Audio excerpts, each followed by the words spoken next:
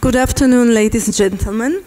Welcome to the Humanities Festival and to this conversation about power of art to resist oppression with Marina Davydova. I'm particularly pleased to welcome her to Vienna. Marina Davydova is a well-known Russian theatre critic. First of all, she's editor-in-chief of the Theatre magazine, the Russian Theatre magazine. She's founder and artistic director of the New European Theatre Festival in Moscow. We will be talking about Kirill Serebrennikov a lot in this next hour, and she was one of the people who worked with him in the Gogol Center. Last but not least, Marina is also a theatre creator, something that probably even the Viennese public who knows her as a theatre artistic director for the Vienna Festwochen. She did the program of Vienna Festwochen in 2016. And just after that, she started doing her theatre creations. Her performance, produced by Hebel am Ufer in Berlin, just received a very important prize at the Bitte Festival in Belgrade. So welcome. We're very pleased to have you here.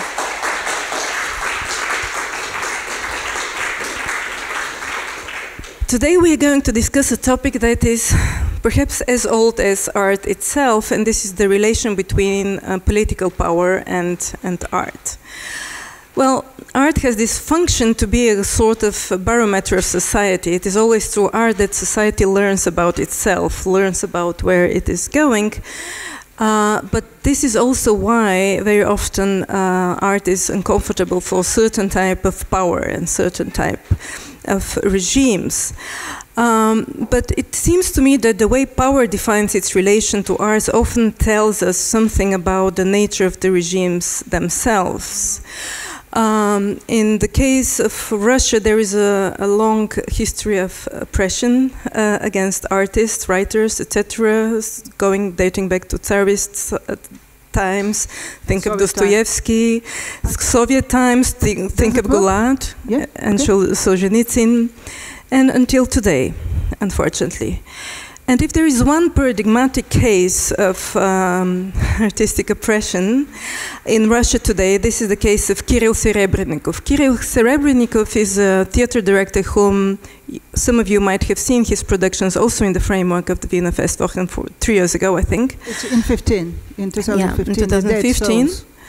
Just to say a few words of him, he is one of the most innovative and interesting young theatre directors in Russia who, in 2009, was entrusted to create a platform which was supposed to innovate Russian theatre. This was the Medvedev times, and there was this wind of change in the air at that point, and he was the one who decided to create this platform where a lot of artists would create innovative art and will experiment.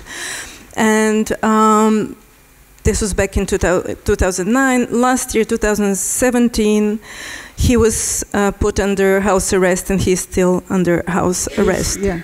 So basically, from main innovator, he became main prisoner of Russian theatre. But let us start with setting the scene, Marina. I would like us first to, for those who do not know the details, tell us a little bit about who is Kirill Serebrennikov, what is his place in the contemporary Russian performing arts scene, what were the accusations against him. Just to set up a scene, what are the other main characters in this story that we're going to look at? Actually, Kirill now is not just a director, of course. He is a kind of symbolical figure of new Russian theatre, and Kirill Serebrennikov's case is kind of lens or prisms through which you can look at all the political, economical, even aesthetical problems of modern Russia. The case started in May 17, when people in masks they surrounded Gogol Center. They raided it, and all the actors they took the cell phones from all the actors, and they were not allowed to leave the building, and it lasted for the whole day. And everybody in Gogol Center and in the whole theater world were absolutely frightened. Because people who... Just to say that the Gogol Center is Kirill Serebrenikov's theatrical home. The theater which Kirill founded in 2013. And people which were just working or were next to Gogol Center, they decided that it's like a bomb alert, that it's a kind of terrorism. So already that time, in May 17, everybody understood that it's not just a normal case of embezzlement, but it's a case which had to frighten all the people of theater world. It's not so easy to answer why Kirill became the main victim of all this process, but I try to do it. There is the simple answer for a question why it happened with Kirill Serebrennikov and his theater.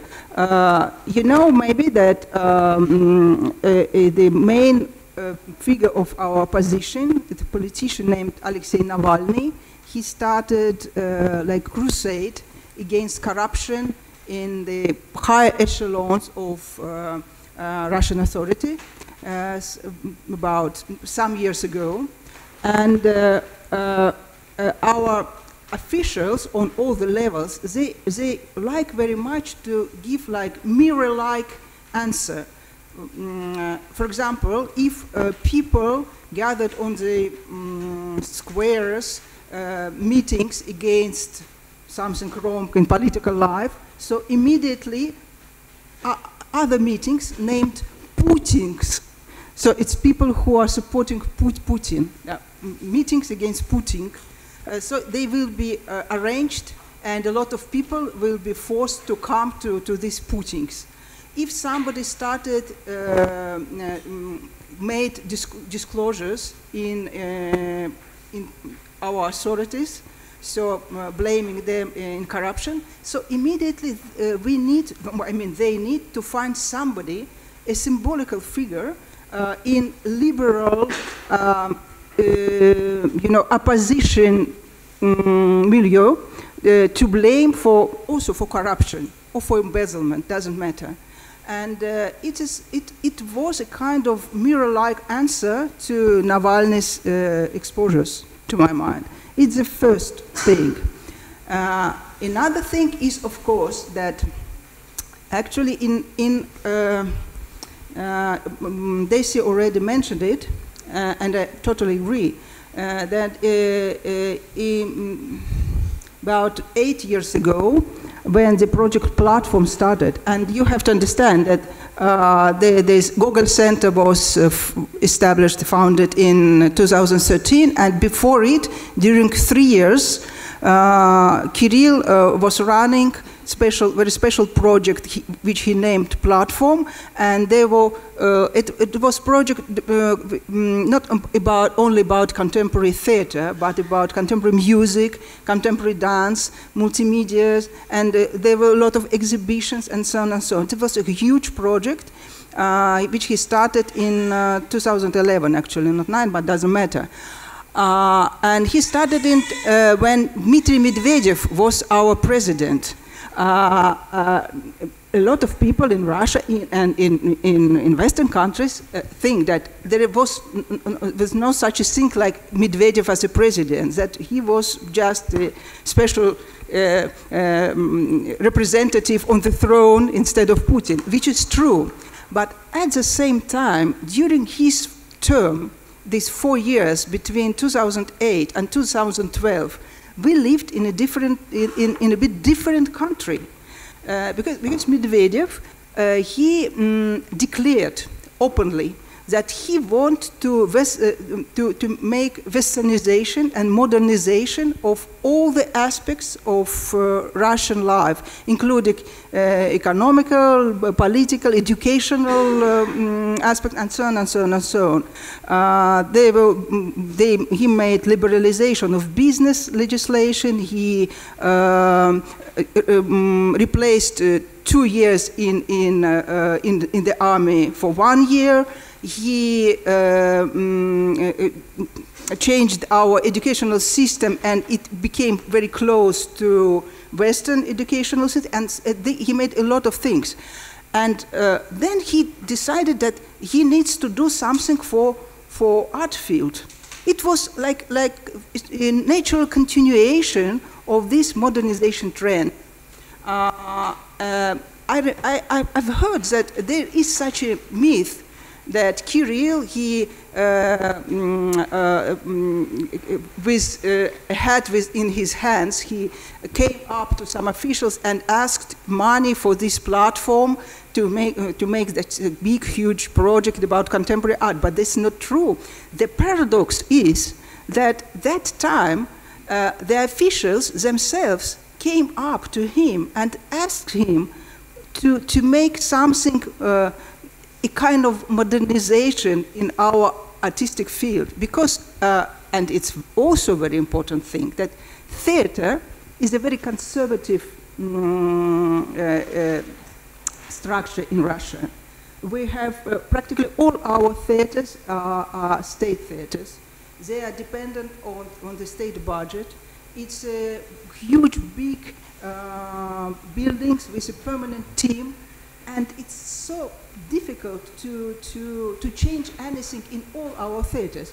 And it's not so easy to find a person who will be responsible for modernization in our theater, because it's really very, very dangerous.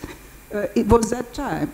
But just one question. I think it was not the platform was not the only project like this. No. At that time there was the PERM project, the so-called PERM cultural revolution, so to say.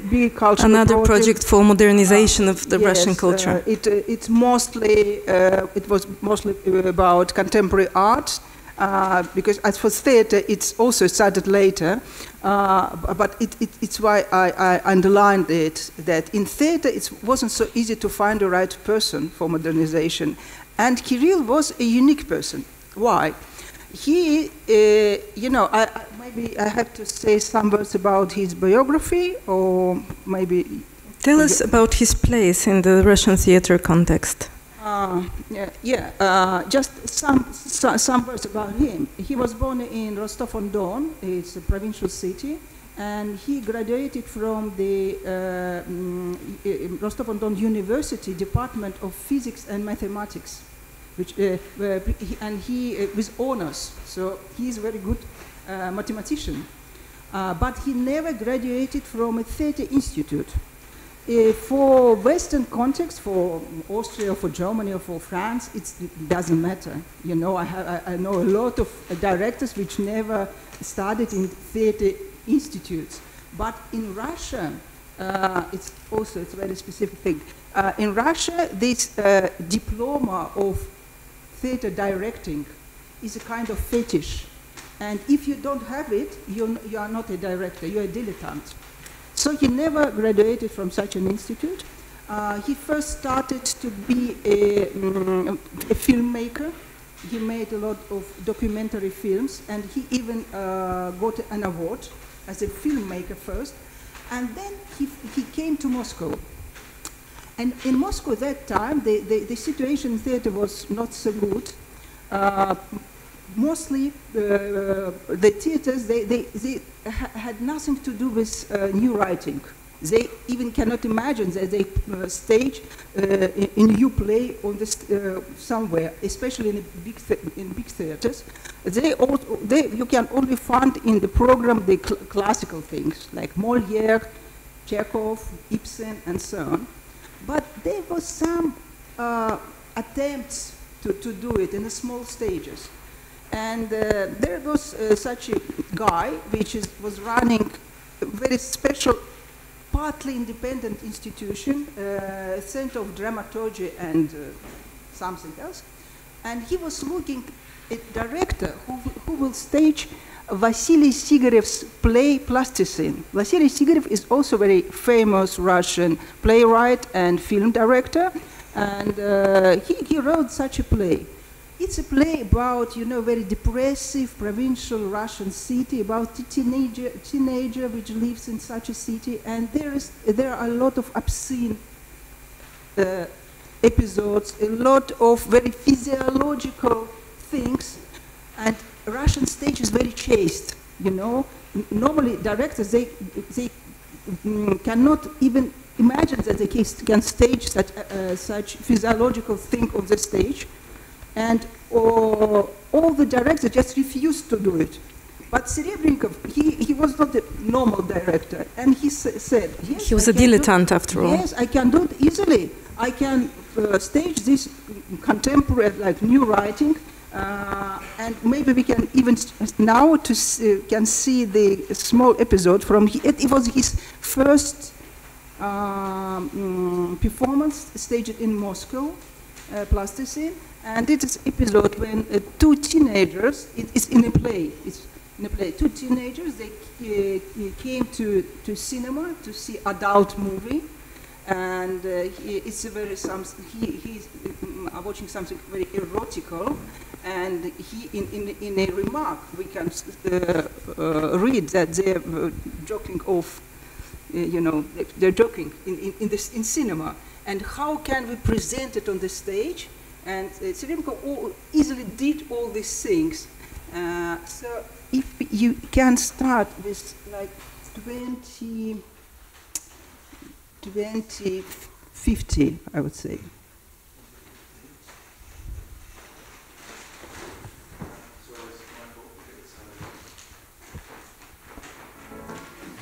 Я там заведую.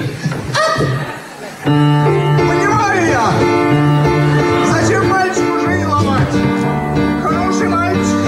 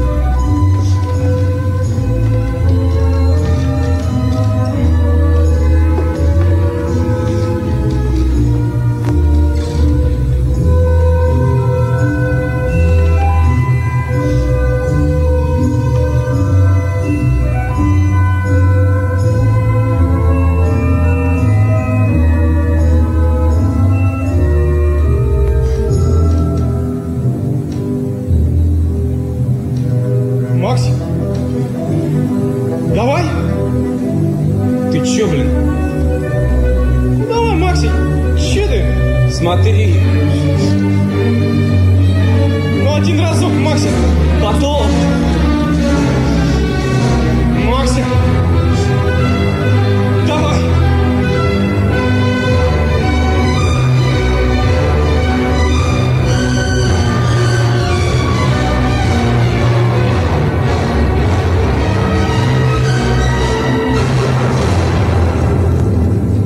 You can stop. For 2001, it was something absolutely unbelievable in Russian context. Yeah, so I think we got an idea about Kirill Serebrennikov, the theater innovator and the very talented theater director. But tell us about Kirill Serebrennikov, the prisoner now. So what are the accusations? What is the story with this house arrest that he is in already for a year? And it's not only him, so tell us about that. Its accusation is very Kafkian because he is charged in stealing all the money which state gave him and his team for this project platform. But all of us, I mean, all the critics know, and as an editor-in-chief, I made a special issue of my journal devoted to this platform, and we counted that there were, during 3 years, there were 80 original, we just found 80 original posters about 80 original events. Can you imagine during 3 years, which happened on this platform? Normal theater can do not more than in Russia 3 premieres during a season, but there were so many events, and you can read articles about it. But for example, when during the court hearing, the investigative committee, the investigators, they tried to prove that there was not such a performance like Midsummer Night Dream, for example. There was such a performance on platform. It's very, very famous performance.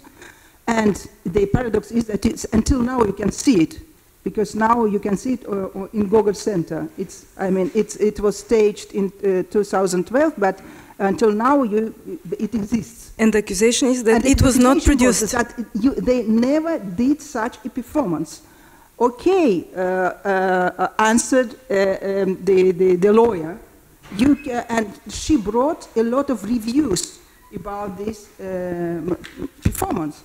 And the decision was, okay, but it doesn't prove that performance was really staged, because maybe this guy just commissioned these reviews to a lot of critics and they wrote it, but they performed. How can you prove that you really did such a performance?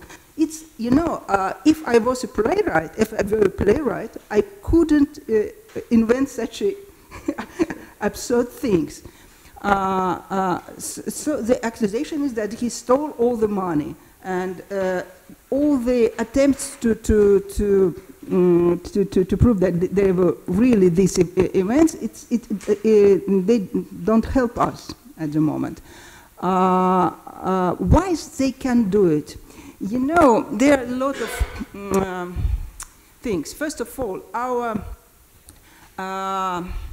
our system, this financial system for theater, financial legislation for theater, is made in such absurd way that if the manager would follow all the letters of the law, he would never buy even toilet paper for the theater. Not mentioning the costume, set design, and so on and so on. So all the managers in all the theaters, all over the country, all of them, we know it for sure, they have to break some rules.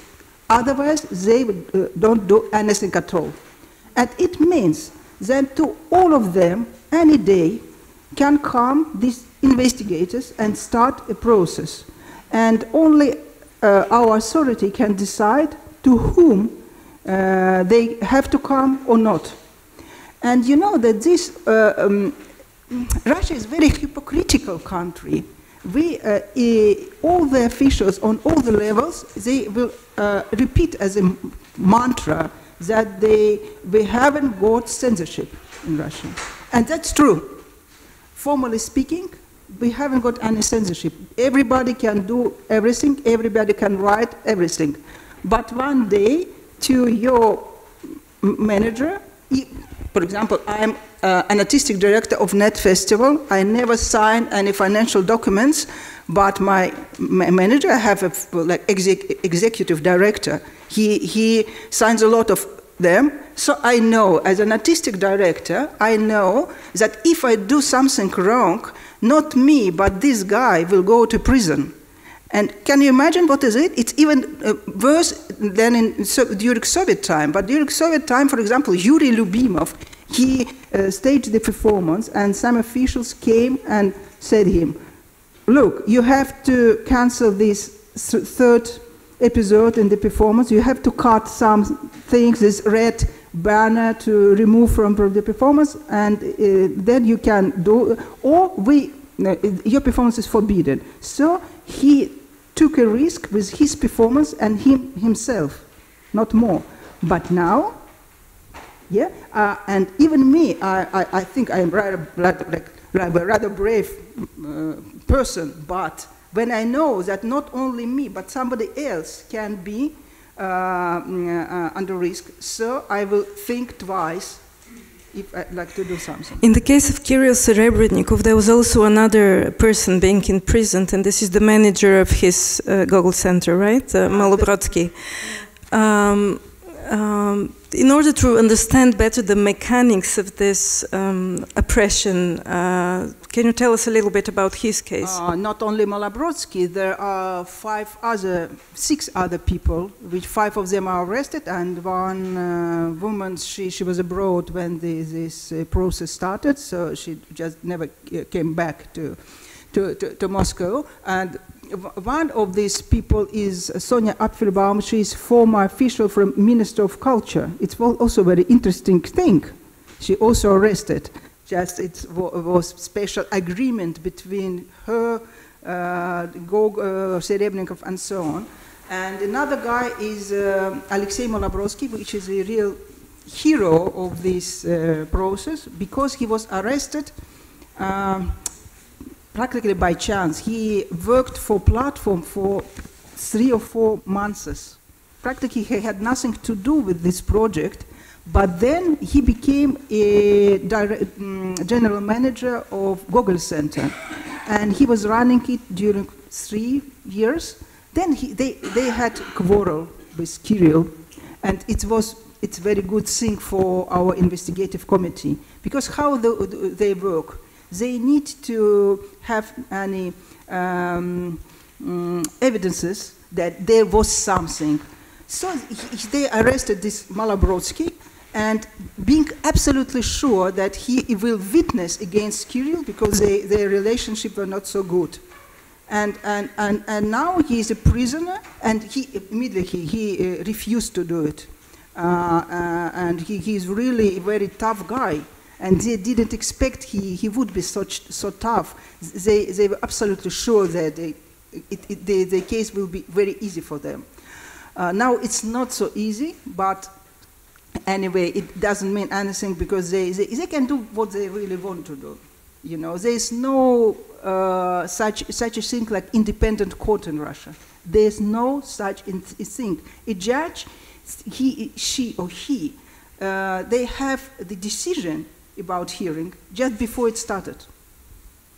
It's normal. It's normal practice for Russia. But anyway, there is such a guy. I'd like just you to know this name, because he just by chance he became a figurant of this case, and now he's also he was in prison for 8 months, and he practically it could be another Sergei Magnitsky's case.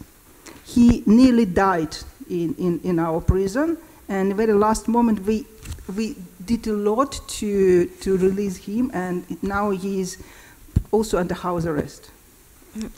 Before the start of the last theatrical season last year, you made this appeal to the theaters in Russia not to start the season in a normal celebrative way, but somehow show solidarity with Kirill Serebrennikov. What was the effect of this initiative of yours? And in general, what can civil society do in Russia nowadays in order to help people like Kirill Serebrennikov? You know, there is civil society and there's theater community. It's two bit different things, because a lot of people supported me, and really they tried to do, and they come to they attend court hearings, which are a lot of them during a year. They write letters, petitions, and so on. But mostly they are not directors, set designers, even actors. They are critics, intellectuals, sometimes politicians from opposition side. As for theater community, it's another case. You know, I told it already that theaters are dependent on the state in Russia. Even if you independent, you think that you are independent, you are anyway you are dependent.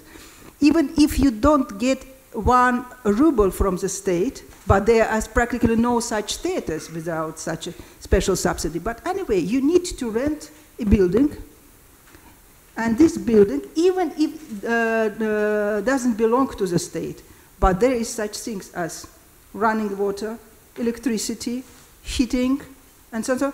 And any day they can just stop running water, canalization in your building. Everything belongs to the state. So if you want to run your theater business, you need to be very shy. You see? So it's a real, very, very special censorship. So theater people, they really were afraid to make statements against this process. Some of them did it, but normally they did it not openly, but with coming up to, there were some very famous actors, for example, coming up to Putin in couloirs and asking for Kirill. It's the way how they dealing with this thing. Do you have a hypothesis? Why are they doing this? Is this Putin who is doing it? Is it another level of power? And what is the message that they want to send, and to whom? I'm not sure. It's really a question for me. I'm not sure that they have, when it started, they had a special goal. Of course, as a result of it, we have a community which is very frightened, and we have such a phenomenon as self-censorship, as I already tried to tell you. When actually they even don't need to start another case like Serebrenikov's case. The one case is enough, you know, to make this self-censorship thing. I know it because of my own performance, because when I made it in Berlin, and it was very successful. So some Russian institutions started to negotiate with Hebeler about touring this performance to Moscow and to St. Petersburg. And during these negotiations, Malobrodsky and Serebrennikov were arrested. And so the negotiation immediately stopped. Immediately. You know? It's how it works. So why are they? Why? Yeah. To send the message. Yes. So the simplest message is just be afraid of doing something wrong. And if you want to continue your theater works, you cannot be part of the opposition. You cannot, and you have to understand the Gogol Center, which Kirill founded. It was not just a theater. It was very special theater. With the activity was there during 24 hours. Not only performances, but a lot of round tables, discussions, lectures, and it was practically special venue for our opposition, liberal opposition people. So if you want to live like this, something in other embezzlement will be found in your theater and so on. It's very obvious. But I am personally I'm not sure that, for example, Putin, I think he even didn't know such a name that time. Somebody on another level started it. I suppose that it's our Minister of Culture, which is now a real center of Russian fascism, Russian semi-fascism, you can call it as you wish, but it's a center of a very conservative forces. Our Minister of Culture, the officials from in there, on the one hand, they are connected to the very right wing of Russian Orthodox Church, and on the other hand, with the very right wing of FSB. Because in FSB, there's also there is such a thing like right wing of FSB. And they hated all these new trends in our cultural life and theater, not only, of course, Gogol Center and Kirill, and they tried to close my journal, for example. There were a lot of, they tried to kill our very famous festival, the Golden Mask. It's now, maybe you even know, it's the main Russian theater festival and competition. But as for Gogol Center, they hated it maybe more than something else. And I think that these conservative people, but I cannot name them, and nobody can do it at the moment, they initiated, they launched this process. And before we open the floor for your questions, and because our title is The Power of Art to Resist Oppression, there is this fascinating story for me that while Kirill Serebrennikov is under arrest, he managed to produce a premiere of several performances. So in September 2017, this was a month after he was arrested, there was Pushkin's Little Tragedies, which premiered, and Gogol Center. Then later on, there was this fascinating ballet, Nureyev, which premiered in Bolshoi Theatre, directed by a prisoner under house arrest, on which premiere the whole political elite and cultural elite was present, and it was met with a huge acclaim. Such a paradox. Tell us about this. First, yes, I have to say that if I were a Hollywood filmmaker, I would made a film about Kirill, because can you imagine that a person under house arrest made a premiere in Gogol Center, dramatic premiere. Then in Stuttgart, there was another premiere of his opera production, Hansel and Gretel.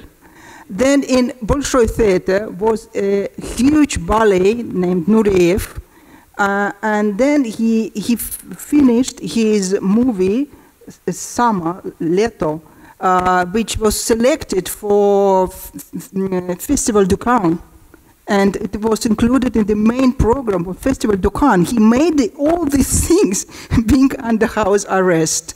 It's a secret information, but I think that it's possible to tell it here. First of all, do you know what is house arrest means in Russia? It means that you cannot communicate with anybody in the world, only with your lawyer, and Kirill can communicate with his very old father. By the way, his mother died during this year when he was under house arrest because she couldn't live with it.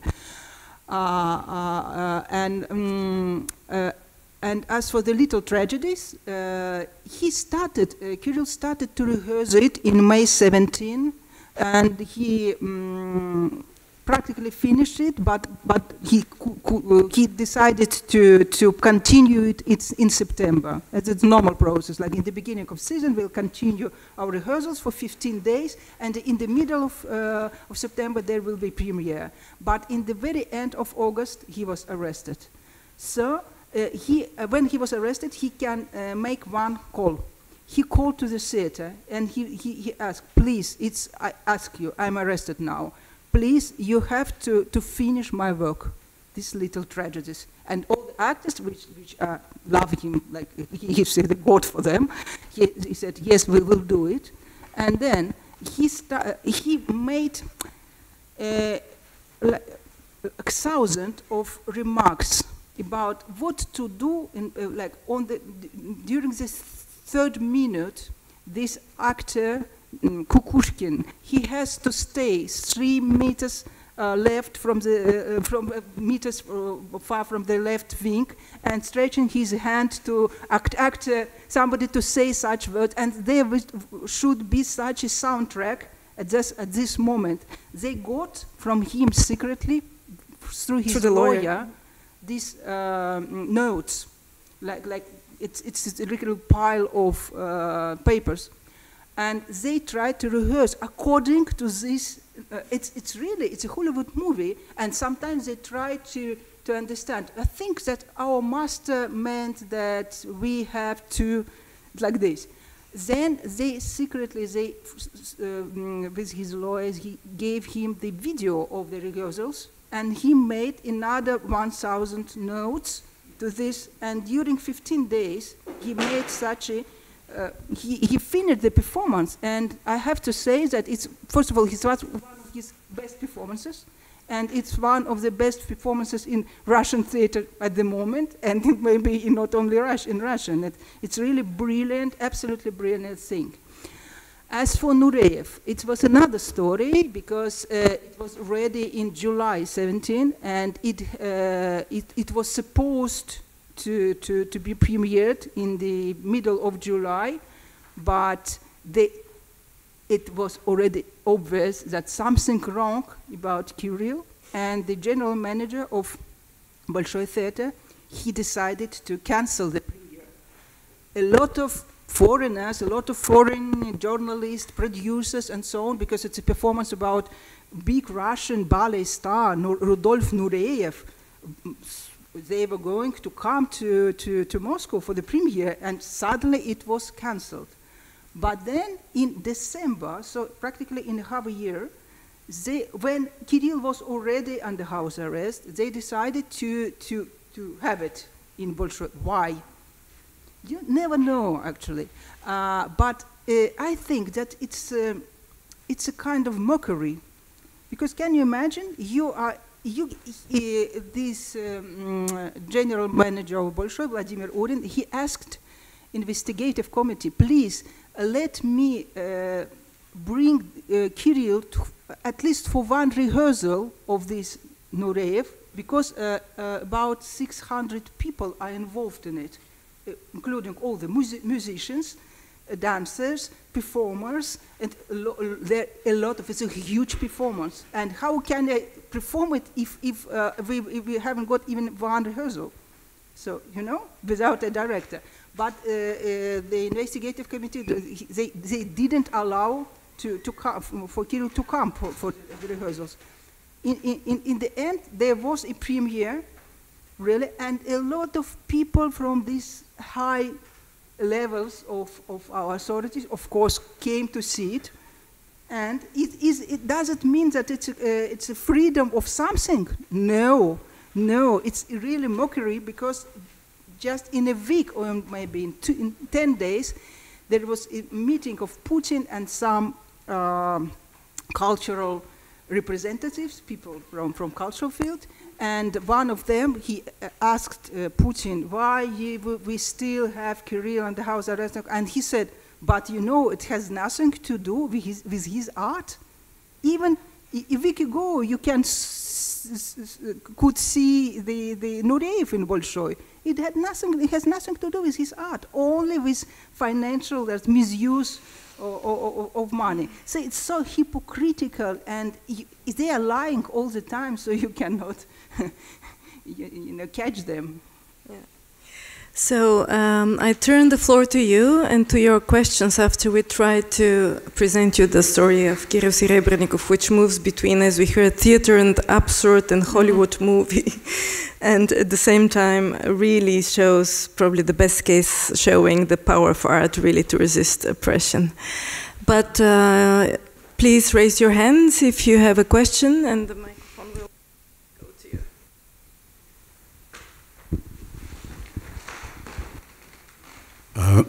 I would like to know if is it possible to say in a general way, not only in this specific case, would you say if an artist from Russia is invited to the Western world, to Western Europe or to America or wherever, he would have a better chance to be treated in a more appropriate way, or wouldn't it help at all? Yes, it's a very general question. I don't know. I cannot say that. Of course, as for me, I'm treated in a better way, because I cannot imagine that, for example, me, I could make my performance in Russia. I made it in Germany, and then I'm going to make another my performance also in Germany. But it depends. There are a lot of directors in Russia which are absolutely happy with the situation, because they are doing the right art. Because, you know, our aesthetic, our political issues are so in such a complicated way, they are connected to aesthetical ones. Sometimes, if you do wrong art, you even don't need to make any special political statements. You are an enemy because of your art, because you did it in a wrong way. Just remember Meyerhold. Why he was arrested? Just imagine, he was absolutely, was a Bolshevik. He has even like a gun with him. Sometimes he has it with him, and he openly supported Bolsheviks after the revolution. Unlike Konstantin Stanislavski, he has never supported Bolsheviks. But Stanislavski was made by Stalin an icon of Russian theater. But Meyerhold was arrested and then killed. Because for Stalin, this aesthetical aspect was even more important sometimes than political one.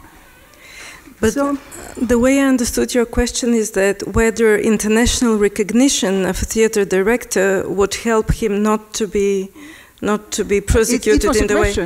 It was a question. Oh, okay. But yeah, Kirill Serebrennikov was here in Vienna. He was quite internationally recognized. He was absolutely internationally acclaimed. But as I told, they needed a symbolical figure. So this is a fact that he was internationally acclaimed was also very important. It should be a person with well known not only in Russia but. So in a way, it's just the opposite. You're saying. Yeah. It doesn't help, but rather harm. Further questions? Show. Raise your hand if you have some.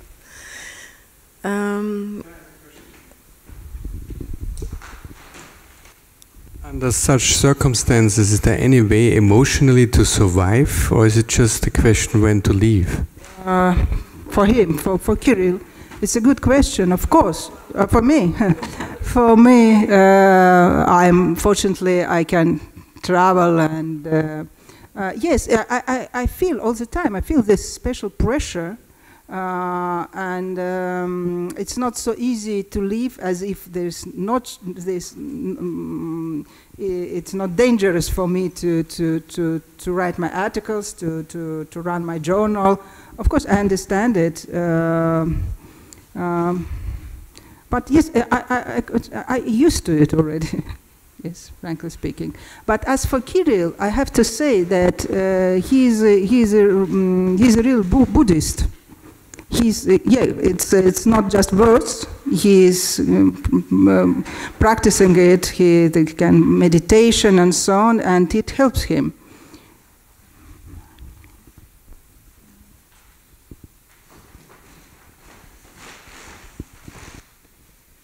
Thank you very much. This was really very interesting and revealing what you told about the present situation in Russia. But nevertheless, I would like to ask once more, why does the Putin regime needs this? I don't understand.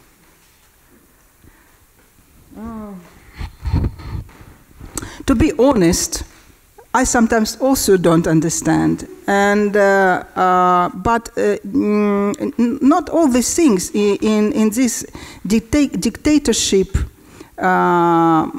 situation can be explained in a rational way.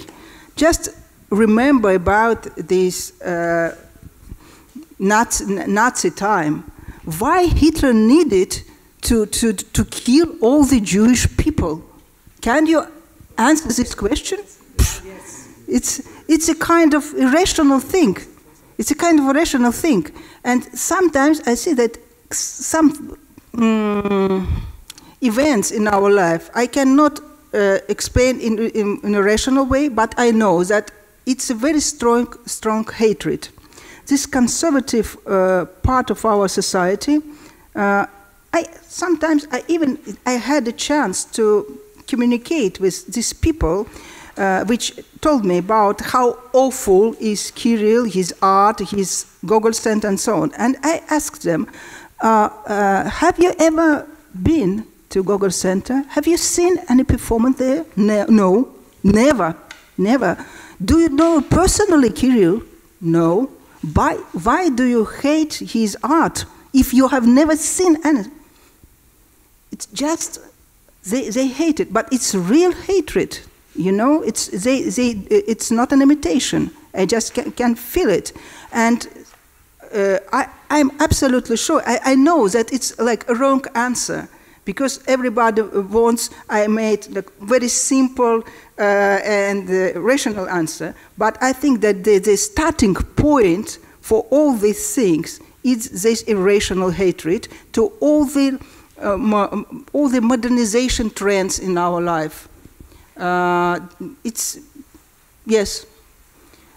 the attempts, and actually what happened with Kirill was a kind of backlash of this attempt of modernization of this art field and so on. Another thing is that not only our officials, our politicians, but even in the theater community, you can find a lot of people which hated him because he tried to do such, he broke all the unwritten Russian theater laws, you know?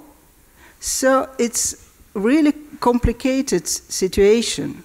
We can't find a conservative trend not only on this high level of authorities, but in all the social stratas, in theater, in educational system, in everywhere. And it's real problem of our society.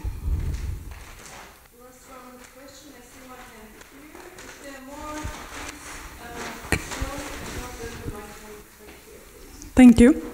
I find it interesting how you defined what is right in art. That state kind of defining it in. But state is also something that is not static; it's changing. So I am myself coming from a post-Soviet country, and I remember that very well. What was right to be in art before. You can feel it, you know. But it changed. It changed with the generation. It changed with the regime who was in power. And my question is, do you see that change in Russia? Let's say, even in the same Ministry of Culture, I'm sure there should be some kind of change. And what kind of positive change you would see or you would like to see? I think that in the beginning of this millennium, so many positive changes happened in Russian cultural and theater life. And after Kirill, there were a lot of very talented, really talented people which just appeared on our stage. And some theater life now in Russia is very intensive, really, and so on. And the sad thing is that like on artistical terms, the theater life, it goes up, and then it's like collapsed with the political turn, right turn, which happened in 2013, and then in 2014, after annexation of Crimea, we found ourselves in another country. I just remembered that it was, my God, is it my country? What's going on? It was a kind of madness which was going on, and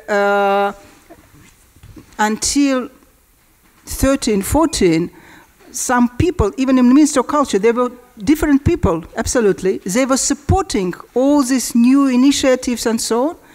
After then, it was absolutely different situation. I remember that all the documents in our Ministry of Culture, if you read, for example, them in 2011, every second word will be innovation, modernization, new forms, and so on. And then the same officials, they were sitting and tried to rewrite to change innovation to tradition, new forms to old forms, and so on and so on.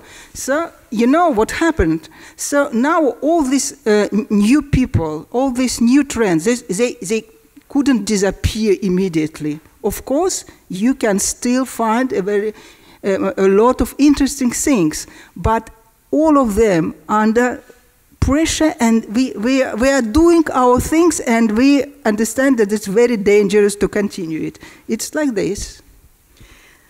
One last quick question. What are your expectations for the case of Kirill Serebrennikov? Can you predict what's going to happen? And also, probably, is there anything that the international theatre community I think that they don't care about this international theatre community. It doesn't mean that we don't need, we have to do anything, but a lot of things. But nobody can predict now what will happen. Really, I hope that he will get so-named suspended sentence. If you know what it means, suspended, and after it he will need to spend some years in Russia, and then yes, I think he will he will immigrate. I think I don't know, but. Maybe I don't want to say it, but I will not be so surprised if he goes to jail. Really, I don't know, and nobody knows. Well, thank you very much, Marina Davydova, for this conversation. For you, please check our program till the end of the day. Don't miss the performance tonight of another Russian theater dramaturg and director, Ivan Verypaev, who immigrated, actually, already. He lives in Poland now, and the performance starts at 7:30 tonight here in the Kuppelsaal in TU. And enjoy the rest of the festival today and tomorrow. Thank you all.